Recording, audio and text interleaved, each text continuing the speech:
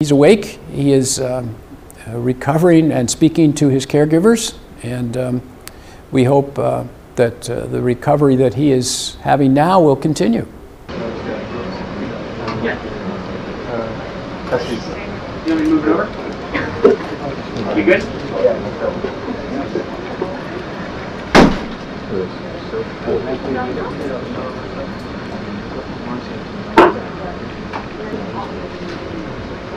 What do you think they started selling that? 3 minutes ago? 40.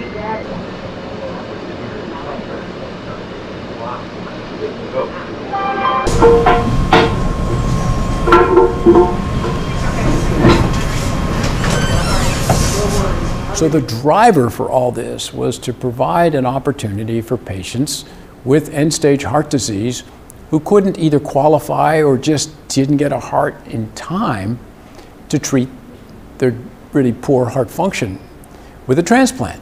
What everybody wants, right, is not to be limited simply by the supply of human organs for transplant. And, you know, a number of the organs can be treated, you know, and used in this way from an animal and can be commercialized basically as a drug, right? And in essence, on-demand delivery, right? You would have it delivered, removed, and delivered. If that's true, we will obviously change the face of what's possible for people who now wait years for a heart transplant.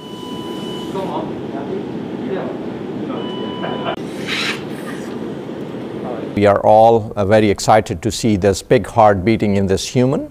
This big heart has performed so far very well, even beyond our expectations. We have not seen any signs of rejection. You know, it is a game changer because, you know, now we will have these organs readily available if this works, and you know, and I hope it will work. We'll have these organs available. We can, you know, we have the technique of genetically modifying. So if there are more tweaking required for modifying the genes, we will be able to do that, and you know, can you know, customize basically the heart for or the organ for the patient.